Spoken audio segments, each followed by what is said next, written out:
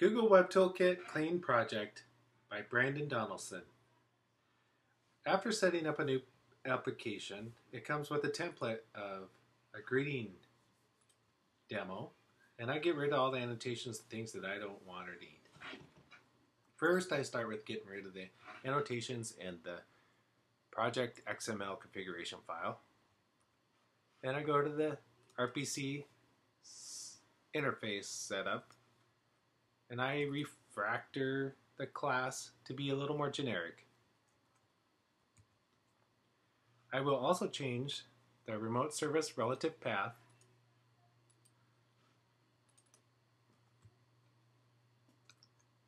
You can name it RPC service or RPC, whatever. You can name it anything you like. I will go to the XML servlet container setup file and rename or refactor the items in here. There's the path. There's the path. I will rename that RPC. And I'll also change greet to RPC as well.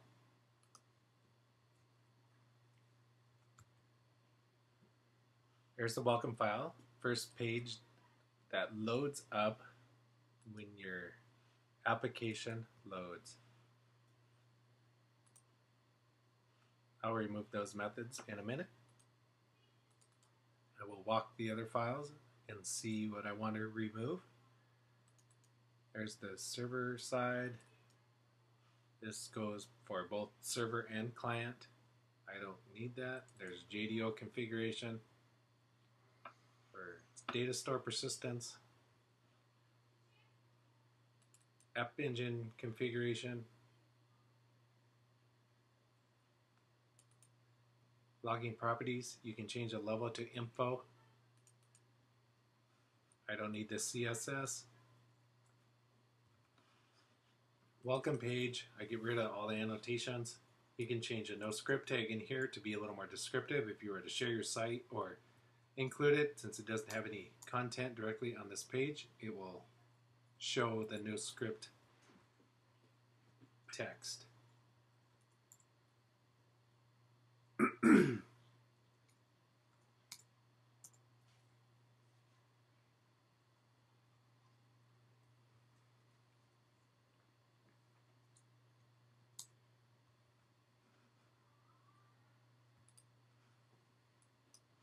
Back to the entry point class, I get rid of all the stuff in here and add the onload module. You don't need the annotations. I go back to the RPC interface and I get rid of the methods.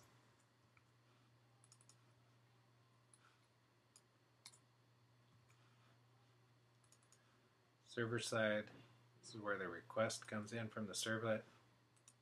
From the RPC, won't need this class, no longer using it. This is also found in my project XML. I get rid of the references to that class by organizing imports. And there we go. We have a clean project for a new application. Thanks for visiting my YouTube channel. If you want to see more demo and examples and source, go to my GWT examples.googlecode.com wiki.